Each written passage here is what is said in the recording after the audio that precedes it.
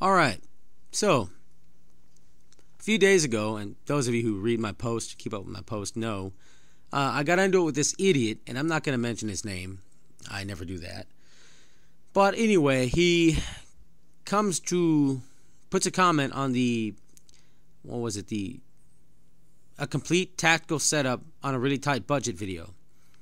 And the video is meant for people, of course, on a tight budget, your average Joe, who wants to set something up in case, shit hits the fan. And I've listed all kinds of reasons why. You never know. I mean, there could be a natural disaster. There could be a currency crisis, which I believe is the most probably likely scenario. Could be some sort of pandemic. You never know. But if you set up, then you don't have to worry about that.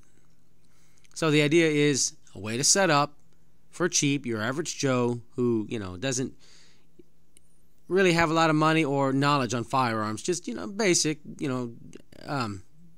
intermediate shooter, basically. You're not going to know how to disassemble the entire firearm, put it all back together. I mean, field stripping is one thing, but I mean, from scratch, building firearms, it's not meant for that.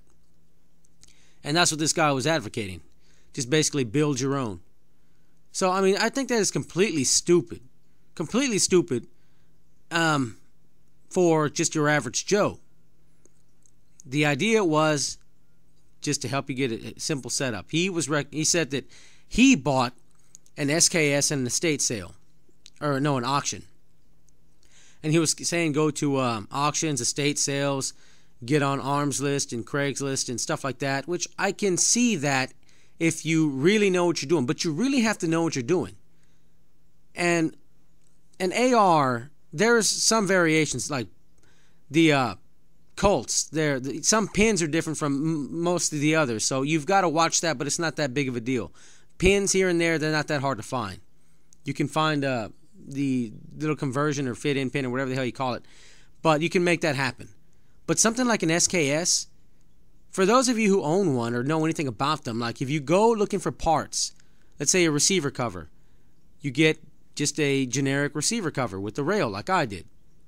Well, you have to file that shit down in some cases. So there's subtle differences. There's firing pins that work only on certain SKSs, right? There's gas blocks and stuff. There's different variations. That damn gun was made over several years, several decades, by many different countries. So there's many different variations, right? I mean, even like the 1911. For those of y'all that have one, they can be kind of finicky about magazines. They're all the same damn design, but there's 121 different manufacturers, or there's been 121 different manufacturers of the 1911. That's why, and there's subtle differences. That's why some magazines for a 1911 work with some guns. You have to kind of test it out, and that's one of the bad parts on it. But, I mean, I love the gun myself, but that's one of the things. That's the way it is. What it is what it is. And the SKS as well. So he's saying that he basically Frankensteined a rifle together. And he's saying that that's what people should be doing. Is that a good idea to recommend your average Joe to do? Hey man, look, go get this, go get this, go get this. Buy this off some stranger online. Buy that off some stranger online. Buy this, go to an auction or estate sale and hope they have what you need. Yeah, I mean, you may get lucky, but I mean, your average Joe is going to take luck and knowledge. Does he have both? I don't know. But I'm not going to say Frankenstein something like that together unless you really know what you're doing. This was for the average Joe, but he could not comprehend that. And because I didn't understand, I was a fool. And because I thought there was an ammo scare and that you couldn't find firearms, I'm a fool. I don't know what the hell country he was living in. I mean, he seems to be in the U.S. It says he's in the U.S., but I mean, how in the hell can you be a gun owner? How can you be looking for a firearm back then and going to auctions and putting them together and not realize that the prices are higher than normal? Not realize that shops, gun sites, even pawn shops were selling that shit way too high, pretty damn high. And like I told him, hey, look, man, that's the way it was. You get on Gunbroker, get on Guns USA, get on Arms List, Gun Trader, get anywhere, any online site, go to any gun website, any store that sells firearms, get on their website, and the prices were elevated. That's the way it was. And he thinks I'm under some delusion. But anyway, and I'm not the guy. I'm not the better man. If somebody wants to insult me, my intelligence, and my entire way of life, hey, you know what? You're free to do that. I'm a libertarian. You can say whatever the hell you want. And you know what? I'll lower down to your level and tell you the way it is too. And eventually, when I get fed up, I'll just block you. You got a right to say whatever you want, but not on this channel. I mean, I can always, as soon as somebody comes up with profanities and all that, I try to talk some sense into them. If they keep on, you know what? You're blocked. I don't have to listen to that shit, right? It's like you can't come into my house and start saying whatever you want. You got freedom of speech, but not in my home. And you know what? This channel, it's mine. So people that want to come out and start, just all kinds of profanities and, name calling, shit like that, banned, blocked, muted. If you want to have an intelligent discussion, that's fine with me. I prefer that.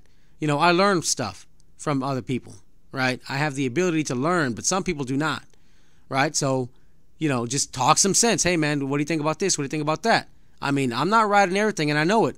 But, a little bit of debate, and that's not profanity right away and assuming that everybody is living with your circumstances. Yeah, you were able to find this maybe.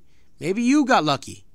Maybe you know how to Frankenstein this rifle together. I mean, I can do it, but I've really looked into it.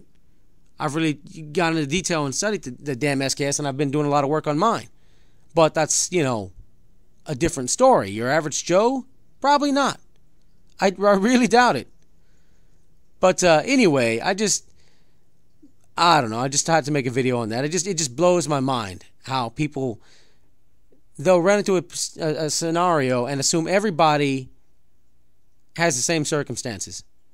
Right? I make a video trying to help your average Joe, and I'm a fool because I think that there was an ammo scare, an assault weapons ban scare, and prices were higher, and I shouldn't be recommending that. Just tell them to put their rifle together, buying parts here and there online from strangers, and that's just luck. That's hoping to God the damn thing works and all the parts actually work, and they fit together, assuming you know what you're doing.